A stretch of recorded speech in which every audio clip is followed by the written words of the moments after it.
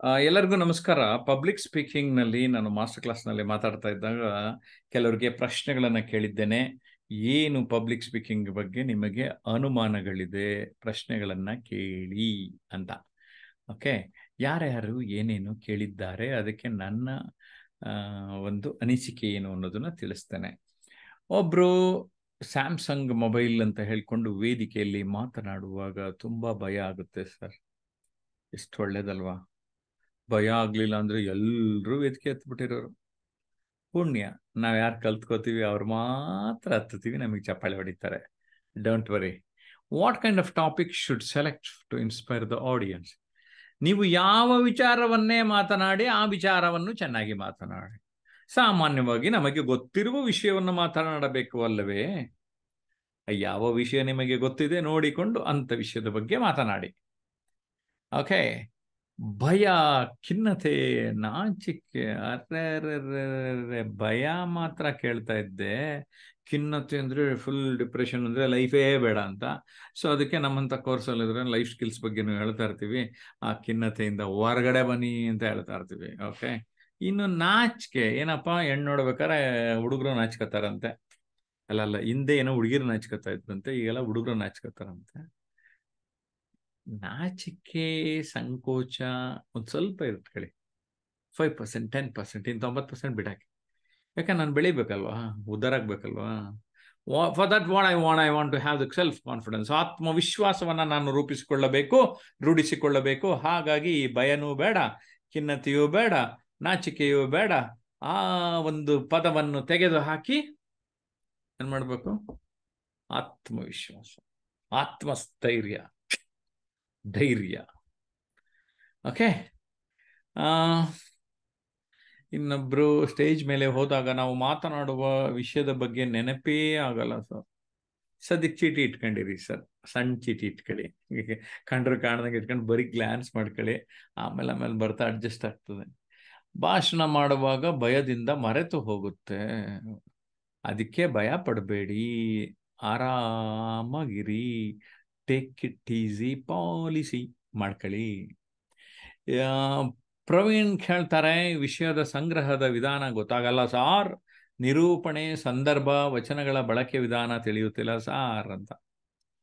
ಈಗ ನಾನು ಹೇಳಿದೆ, ನುಡಿದರೆ ಮುತ್ತಿನ ಹಾರದಂತಿರಬೇಕು. ಯಾಕೆ? ಮಾತನಾಡೋ ಕಲೆ ಬಗ್ಗೆ ಹೇಳಿದೆ.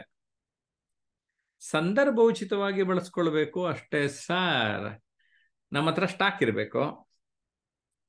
ಈಗ ನನಗೆ ಜರ್ನಳ್ಳಿ ಶಿವಶಂಕರ್ ಅವ್ರದ್ದು ಒಂದು ಚುಟ್ಕ ಯಾವಾಗಲೂ ನೆನಪಾಗ್ತಾ ಇರುತ್ತೆ.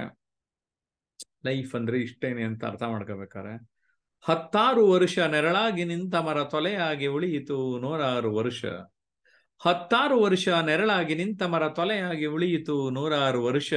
100 ವರ್ಷ ಆಳಿದ ಅರಸ ಹೆಣವಾಗಿ ಉಳಿಯಲಿಲ್ಲ 3 ದಿವಸ. 100 ವರ್ಷ ಆಳಿದ ಅರಸ ಹೆಣವಾಗಿ ಉಳಿಯಲಿಲ್ಲ 3 ದಿವಸ.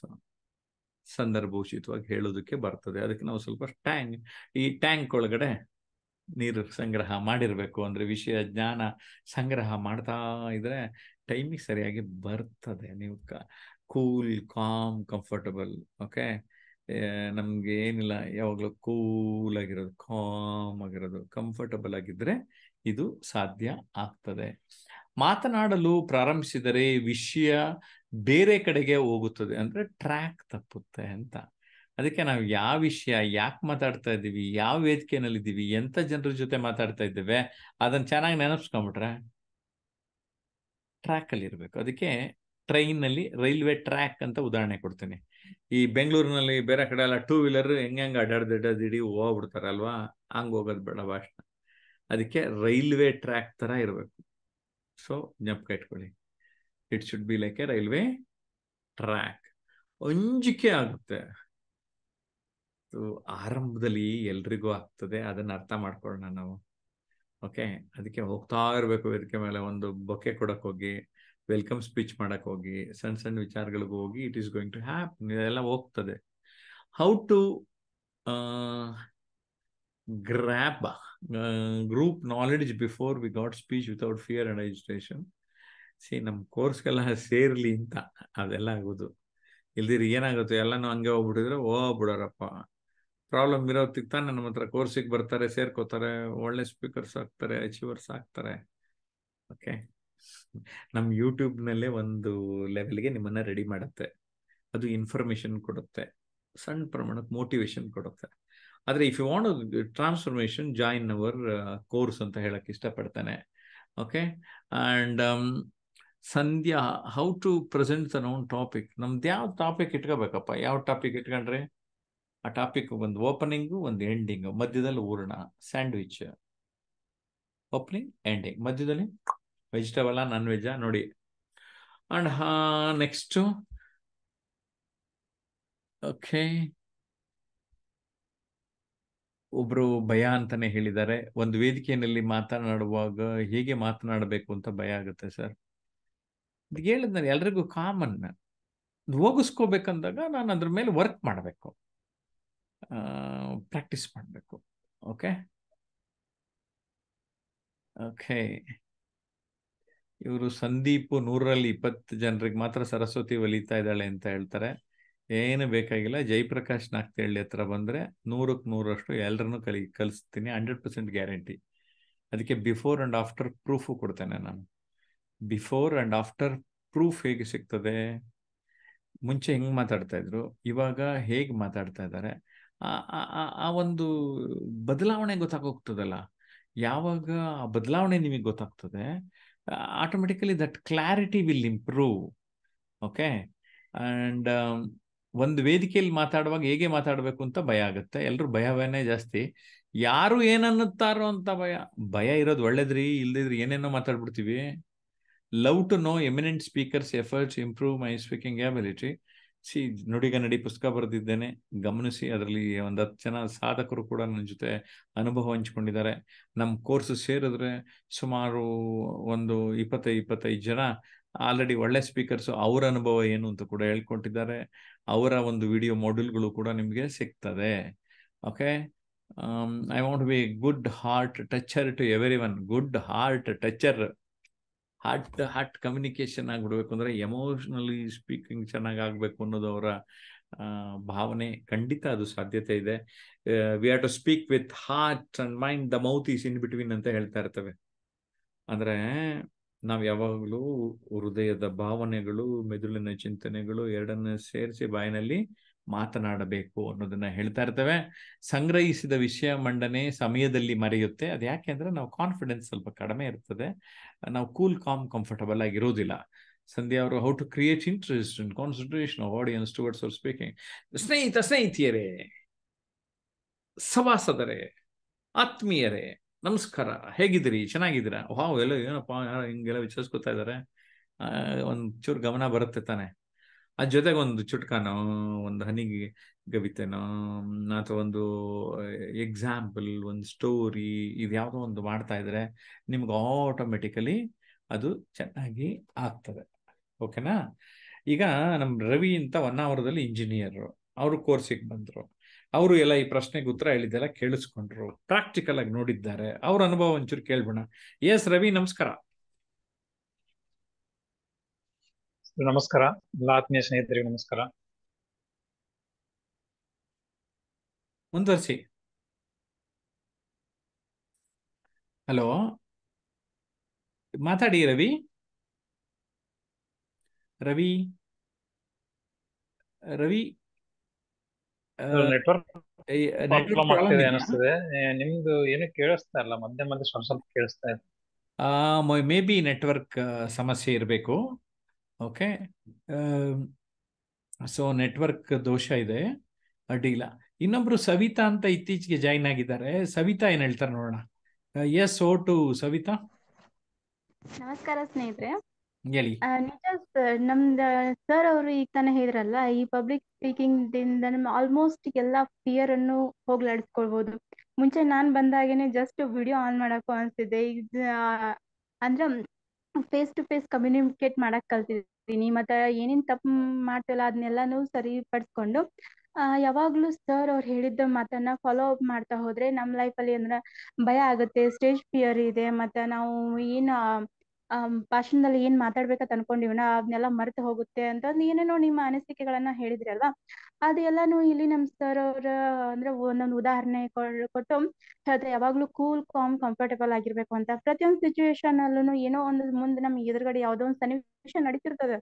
ಆ ಸನ್ನಿವೇಶಕ್ಕೆ ತಕ್ಕಂಗೆ ನಮ್ಮ ಅಭಿಪ್ರಾಯವನ್ನ ನಾವು ಏನೋ ಒಳ್ಳೆ ರೀತಿಯಾಗಿ ಅದನ್ನ ಅಭಿವ್ಯಕ್ತಪಡಿಸ್ಬೇಕಾದ, ಅಂದ್ರೆ ಸಕಾರಾತ್ಮಕವಾಗಿದ್ರೆ ಅದನ್ನ ನಾವು ಅಭಿವ್ಯಕ್ತಿ ಪಡಿಸ್ತಾ ಹೋಗ್ಬೇಕು. ಅದೇ ರೀತಿ ಅದು ಒಂದು ಏನೋ ಕೆಟ್ಟ ಸನ್ನಿವೇಶ ಆಯ್ತು ಹೋಗ್ಲಿ ಬಿಡು ಅಂತ ತಂದ ತಕ್ಷಣ ಫಾರ್ವರ್ಡ್ ಮಾಡ್ಕೊತಾ ಹೋಗ್ಬೇಕು. ಹೀಗೆ ಇದನ್ನೆಲ್ಲ ಏನೇನ್ ನಮ್ದು ಆಲ್ಮೋಸ್ಟ್ ನಮ್ದು ಏನೇನ್ ಪ್ರಾಬ್ಲಮ್ಸ್ ಅವಲ್ಲ, ನಮಗೆಲ್ಲಾನು ಈ ಒಂದು ಕ್ಲಾಸಿನಿಂದ ಆದಷ್ಟು ಉತ್ತಮವಾದ ರೀತಿಯಲ್ಲಿ ನಾವು ಸೊಲ್ಯೂಷನ್ ಅನ್ನ ಪಡೆಯಕ್ ಸಾಧ್ಯ ಆಗತ್ತೆ.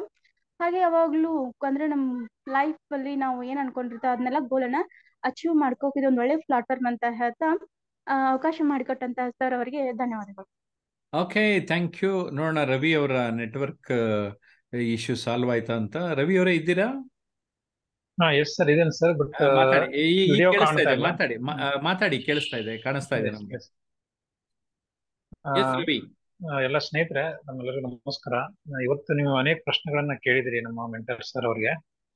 ಆ ಪ್ರಶ್ನೆಗಳಲ್ಲೂ ಈ ಕಮ್ಯುನಿಕೇಶನ್ ಸ್ಕಿಲ್ ಯಾರಿಗಿರಲ್ವೋ, ಅಥವಾ ಈ ಸಮಸ್ಯೆ ಮಾತನಾಡುವ ಸಮಸ್ಯೆ, ಅಥವಾ ಈ ವಿಷಯದ ಒಂದು ವೇದಿಕೆ ಮೇಲೆ ಹತ್ತಿ ನಾವು ಏನು ಭಾಷಣ ಮಾಡ್ಬೇಕಾಗಿರ್ತದೆ, ಅದರ ಬಗ್ಗೆ ಅನೇಕ ಪ್ರಶ್ನೆಗಳ ಸಮಸ್ಯೆಗಳಿರುತ್ತೆ.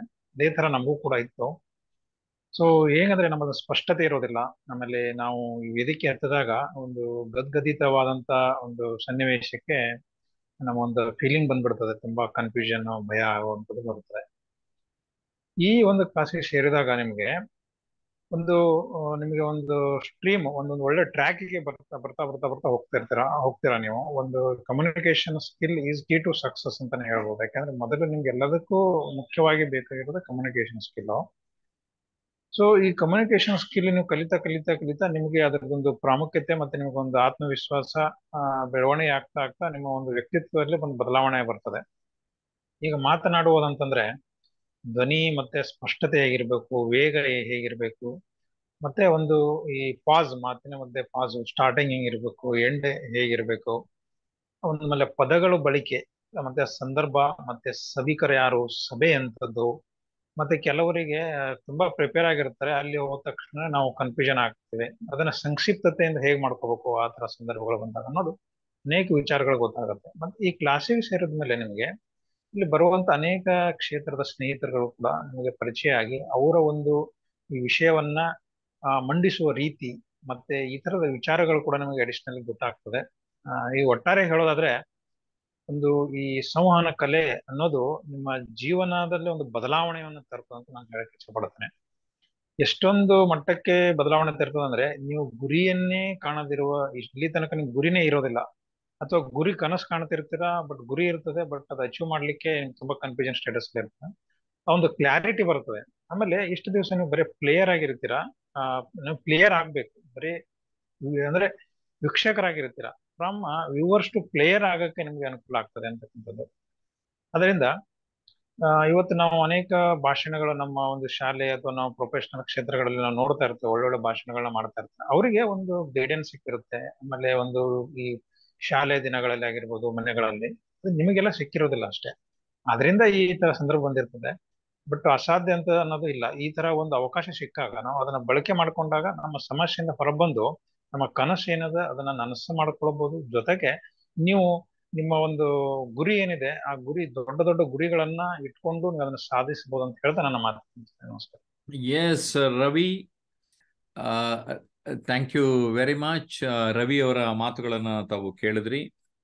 ರವಿಯವರು ಆರಂಭದಲ್ಲಿ ಮಾತಾಡ್ಲಿಕ್ಕೆ ಸಂಕೋಚ ಪಡ್ತಾ ಇದ್ರು. ಈಗ ಎಷ್ಟು ಚೆನ್ನಾಗಿ ನಿಮ್ಮ ಮುಂದೆ ಅವರ ವಿಚಾರಗಳನ್ನ ಸ್ಪಷ್ಟಪಡಿಸಿದ್ದಾರೆ. ಹಾಗೆ ನಿಮಗೂ ಎಲ್ಲೋ ಆತಂಕ, ದುಗುಡ, ಈಗಾಗಲೇ ಹೇಳಿದಿರಿ, ಬೇರೆ ಬೇರೆ ಸಮಸ್ಯೆಗಳಾಗ್ತದೆ ಸರ್, ಭಯ ಆಗ್ತದೆ, ಖಿನ್ನತೆ ಆಗ್ತದೆ ಅನ್ನುವಂಥದ್ದೆಲ್ಲ, ಅವೆಲ್ಲ ಹೋಗಿಸ್ಕೊಳ್ಳೋದಕ್ಕೆ ಸಾಧ್ಯತೆ ಇದೆ. ಯಾರಿಗೆ ಕೋರ್ಸ್ ಸೇರಬೇಕು ಅಂದರೆ 9341259267ಗೆ ಕರೆ ಮಾಡಿ ಅಂತ ಹೇಳೋದಕ್ಕೆ ಇಷ್ಟಪಡ್ತೇನೆ.